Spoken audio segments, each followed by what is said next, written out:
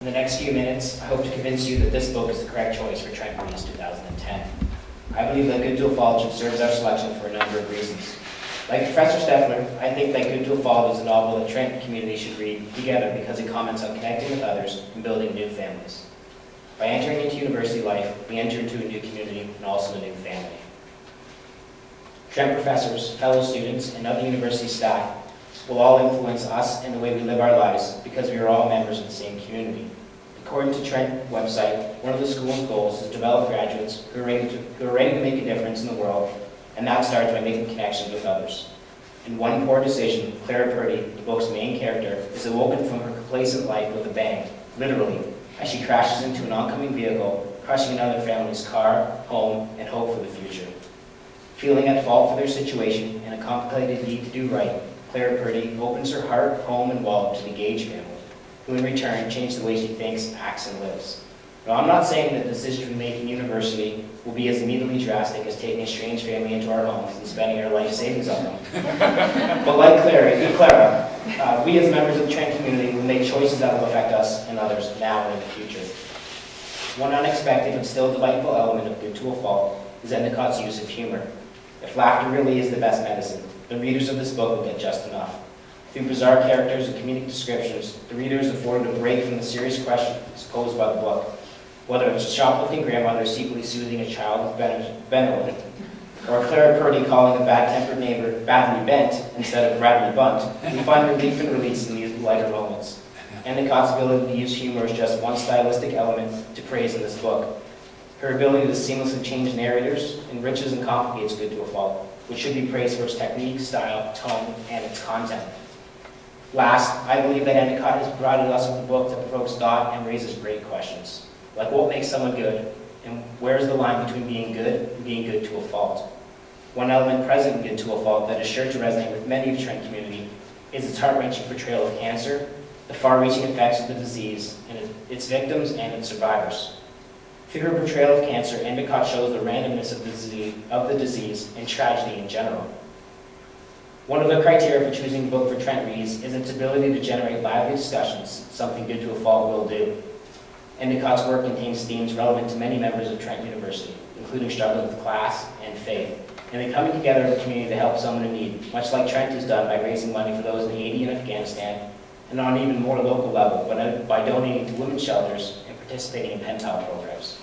Clara, like many of us, wants to do something good in the world by helping others, but struggles to find her place. By taking in this family, Clara has created a situation where she is needed, where she can do some good and really connect with others. Clara may not get what she wants when she finally becomes an active citizen in the world, participating and actually living her life. But in the end, she does get what she needs, which is something we should all hope to receive. Thank you. I have 3 passages that I'm going to read from the book, scattered throughout the book. And just to put one more thing into context, so you heard how Clara, who's the main character, has taken in this family.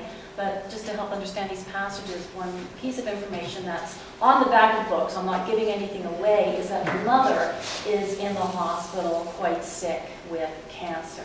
And so the children and the mother-in-law are with Clara, but not the mother. And the father left. So this is the very first 2 chapters of the book. Thinking about herself and the state of her soul, Clara Purdy drove to the bank one hot Friday in July. The other car came from nowhere, speeding through on the yellow, going so fast it was almost safely passed when Clara's car caught it. She was pushing on the brake, a ballet move, graceful, pulling back on the wheel with both arms as she rose, her foot standing on the brake, and then a terrible crash, a painful, extended, rending sound when the metals met. The sound kept on longer than you'd expect, Clara thought, having time to think as the cars scraped sides and changed each other's direction, as the metal ripped open and bent and assumed new shapes. They stopped. The motion stopped. Then the people from the other car came spilling out. The doors opened, and like milk boiling over on the stove, bursting to the boil, they all frothed out onto the pavement. It seemed they came out the windows, but it was only the doors. And this is from later on, obviously, chapter 10. Clara went to their room, opened the window and left the curtains open, plumped up their pillows and added a fleece blanket over Trevor's duvet. Then she put them back to bed. She sat in the sunny cave of the lower bunk, smoothing Dolly's shin. Pierce lay curled up on her lap, happy to be held. Betty Pringle, she had a pig. Clara sang for Trevor, and he chimed in softly, almost with a tune. As on my way to Strawberry Fair, she sang. Baby's boat is silver moon, sailing in the sky. She felt Dolly going limp as she patted her and heard her breathing change. She stopped singing. That was wonderful, Trevor said from above her. Clara sat on in the little cave, wondering if she would be able to recall this later, when she was an old woman alone in some nursing home, if she would remember Trevor saying, wonderful, and the sleeping weight of Pierce on her lap, and Dolly under her hand, and how she'd done that herself, put them at ease, even though they were not her own. This is from a chapter called Downhill. There was a girl in grade 3 whose mother was dead. People's mothers die. Dolly could not even stand to look at her. In assembly, when they talked about car accidents or crossing safety, everybody would stare at her because her mother had been killed by a drunk driver.